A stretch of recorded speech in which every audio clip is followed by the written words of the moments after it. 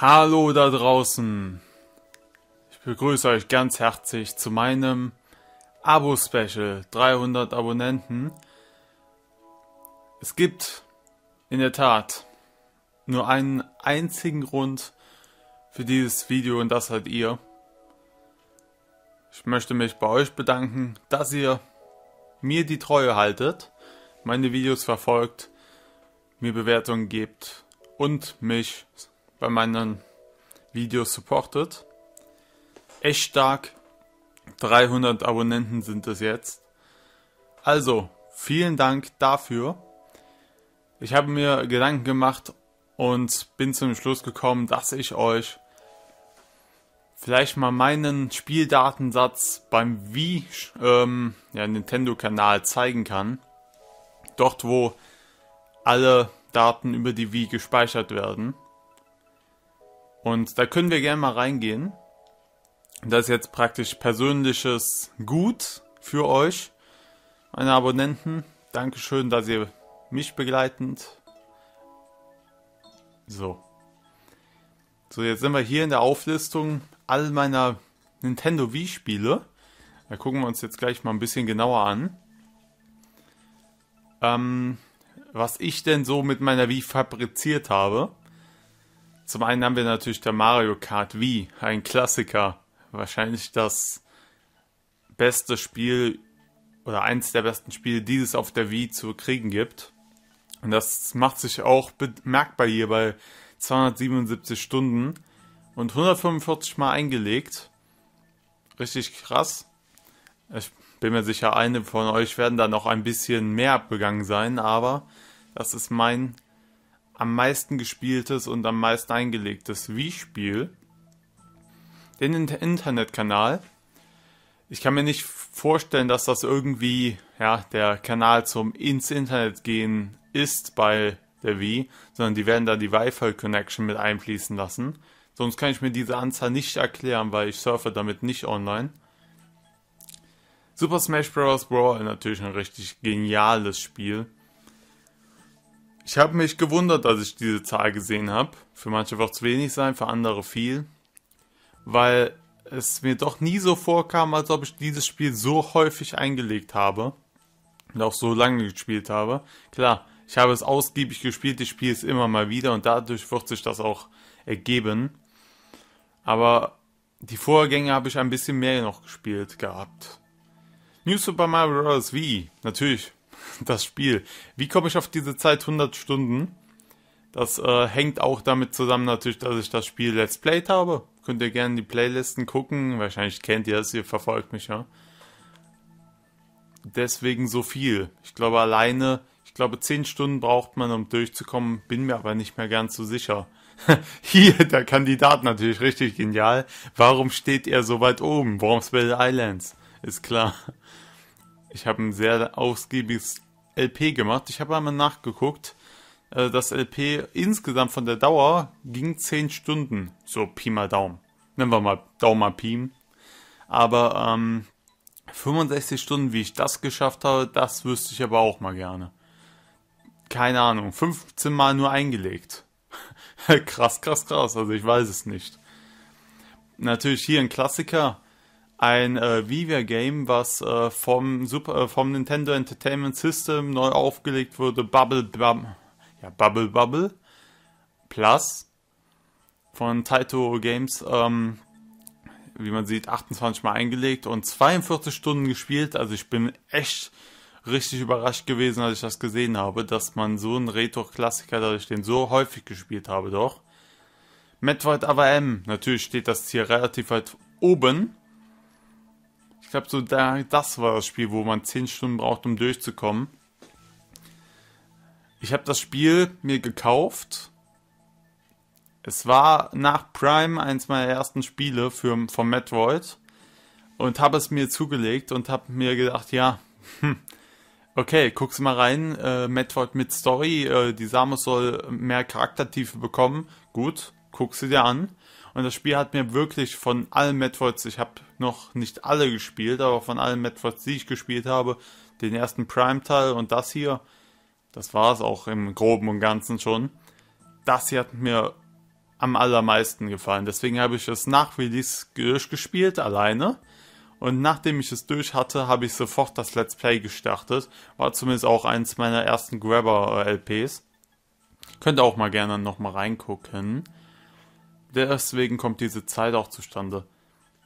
Wobei mir 14 Mal, wie ich das gesuchtet haben muss, ne? 14 Mal eingelegt nur. Krass. Natürlich dahinter die Metroid Prime Trilogy. Den ersten Teil habe ich komplett durchgespielt. Den zweiten, da bin ich bis in die Dark World gelangt. Dann wurde es mir ein bisschen zu kompliziert. Da muss man wirklich, von der Karte her ist es auch ein bisschen gemein gemacht. Man muss den Überblick behalten. Vielleicht gehe ich da irgendwann nochmal drauf ein. Dann ein Spiel, wo ich mich total gewundert habe, dass das hier in meinen so weit vorne ist. Tatsunoko vs. Capcom Ultimate All-Stars. Das ist so eine Art Tag-Team Tekken. Nur mit Capcom-Charakteren. Ich weiß jetzt nicht genau, welche darunter fallen. Ja, auf jeden Fall hier Ryu und die von Street Fighter, eben diese beiden da. Und noch andere Charakter und dann eben von einem japanischen Unternehmen, was nicht so viele kennen, deswegen auch das Spiel, um es bekannter zu machen, Tatsunoko. Habe ich bei 9 Mal einlegen wirklich 34 Stunden gespielt, das ist der Hammer. Das heißt, das Spiel hat sich durchaus rentiert. Für mich. Dann kommt Super Mario Galaxy. Ein wirklich ausgezeichnetes Spiel. Eines der besten Spiele sicherlich für die Wii. Da gibt es keine zwei Meinungen. Wenn man die Wii hat, sollte man sich dieses Spiel auf jeden Fall zulegen. 31 Stunden gespielt, 17 Mal eingelegt. Ich habe es, glaube ich, ich habe es durchgespielt.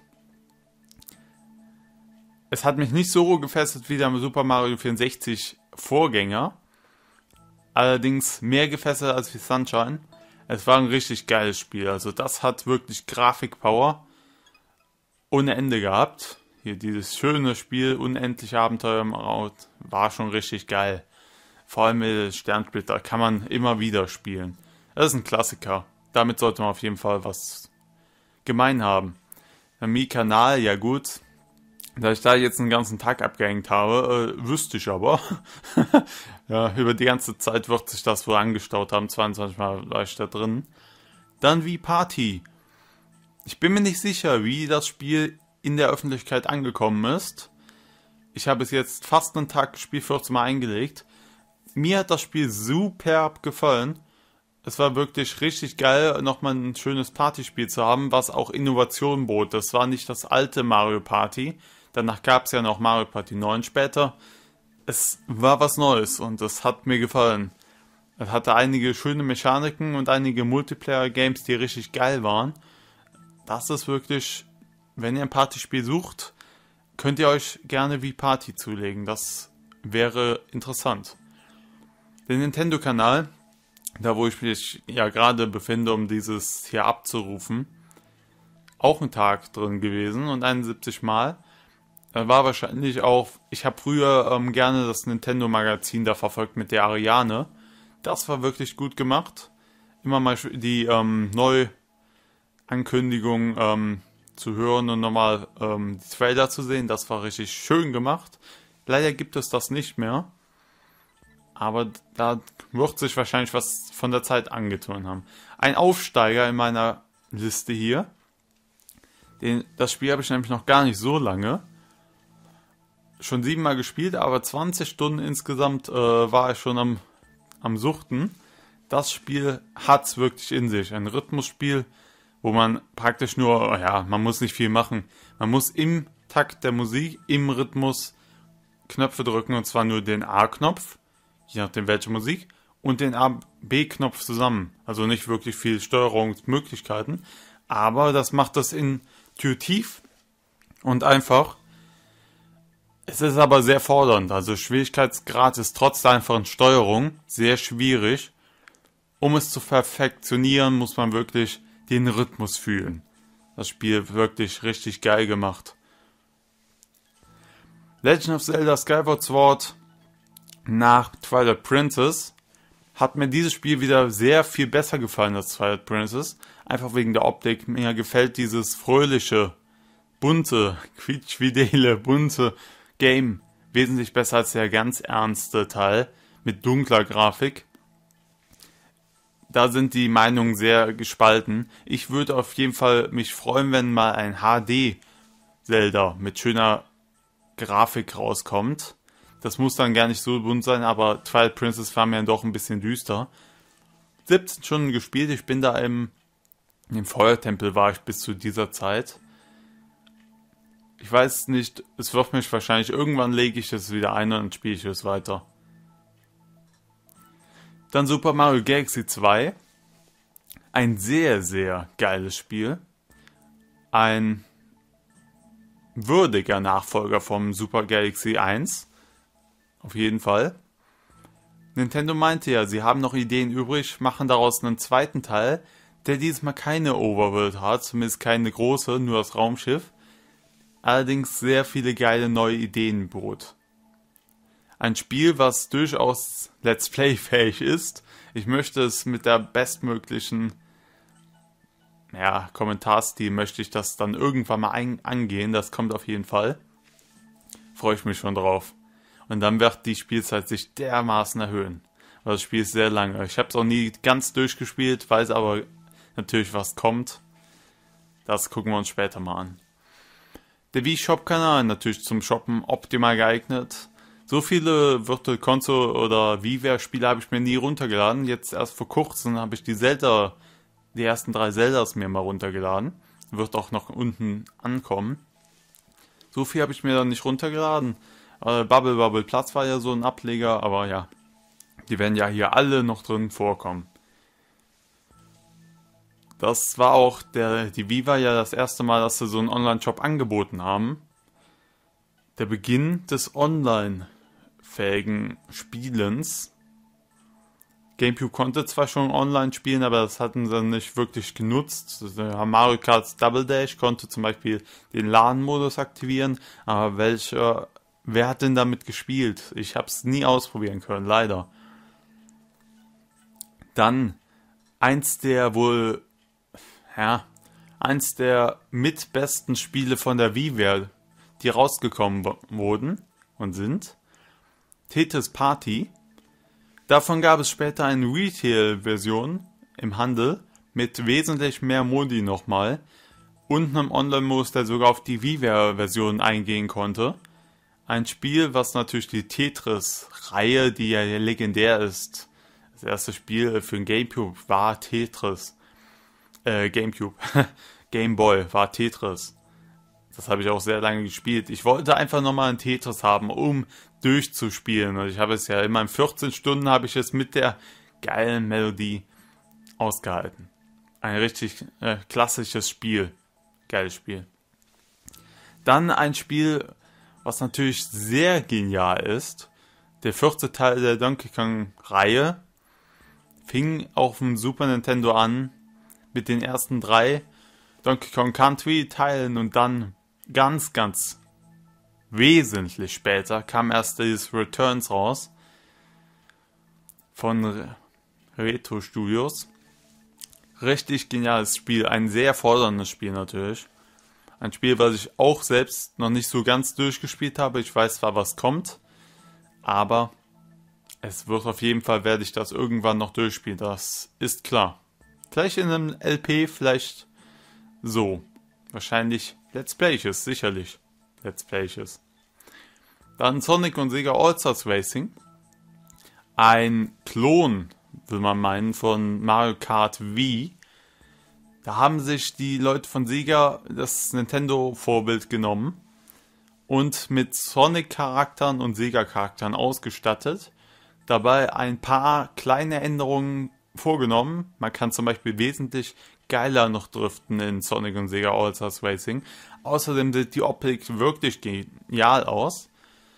Zwar hatte ich es zum Vollpreis damals geholt, das würde ich nicht empfehlen, aber mittlerweile ist es wesentlich günstiger, natürlich auch erstehbar. Von daher wirklich eine Empfehlung, wollt ihr ein Mario Kart ähnliches Spiel nochmal spielen. Hat außerdem wesentlich mehr Battle-Modus noch.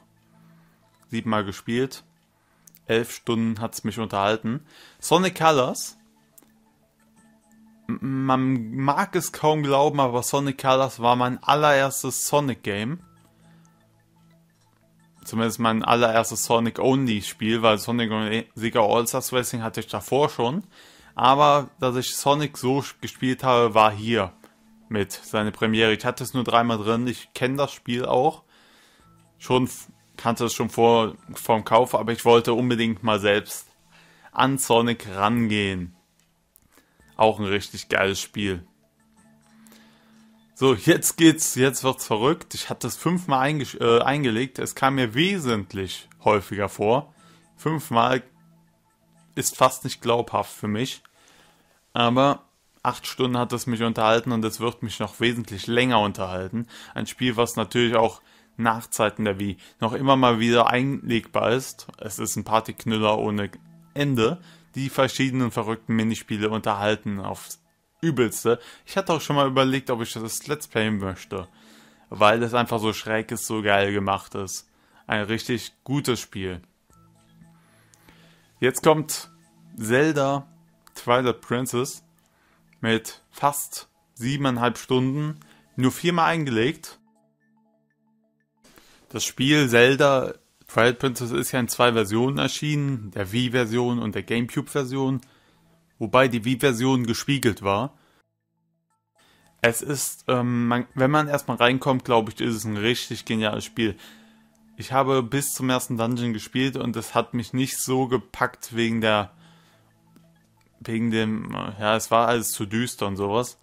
Ich werde es auf jeden Fall irgendwann nachholen, ich werde das Spiel noch irgendwann durchspielen, das ist klar. Es verdient auf jeden Fall mehr Aufmerksamkeit von mir. Das werde ich noch irgendwann nachholen. Der Wii-Wettbewerbskanal, ich fand ihn immer cool. Wo man seine Miis einreichen konnte. Ich habe es nie getan, dass ich ein Mii extra entworfen habe und eingereicht habe. Aber ich habe mir ein paar runtergeladen, die cool waren. Konnte man ja da.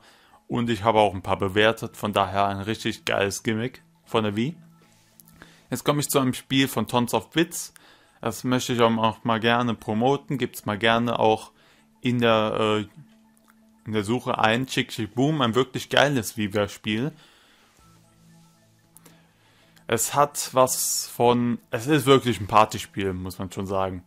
Ich habe mich ordentlich damit amüsiert. Es war richtig gut gemacht. Kommen wir zu Raven Rabbits Party Collection. Ich habe das erst vor kurzem, deswegen auch erst 2-mal eingelegt, entdeckt. Und es ist wirklich ein richtig geiles Spiel. Ich habe mir die Raven Rabbits Serie, es gibt ja mehrere Teile davon, auf dieser Collection befinden sich auf einer einzigen DVD 3 Spiele, nämlich den ersten Teil, den zweiten Teil und diese TV-Party-Teil. Und das für einen unschlagbaren Preis von, ich habe 22 € bezahlt, das lag in der Wii-Pyramide. Und da musste ich natürlich zugreifen, weil die Einzelteile schon so viel wert waren. Ein wirklich geniales Spiel. Schräger Humor, geile Minispiele, ein echter Partyknüller. Ich konnte es noch nicht ausprobieren, habe ihn ja gerade erst neu, aber ein richtig geniales Spiel. Für 20 € kann man nicht sagen, 3 Spiele in einem. Man kann dann zu Beginn im Titelbildschirm auch auswählen, welches Spiel man denn einlegen möchte. Geil, man muss keine Discs wechseln, coole Sache. Kommen wir zur Mario Strikers Charge Football, ein Titel, der in der Nintendo Select rausgekommen ist. Ich besaß schon vorher für den GameCube Smash Football. Der hat mich wirklich richtig und immer noch finde ich ihn richtig geil, den Smash Football Teil. Mario Strikers Charged kam nicht ganz so auf den Zweig.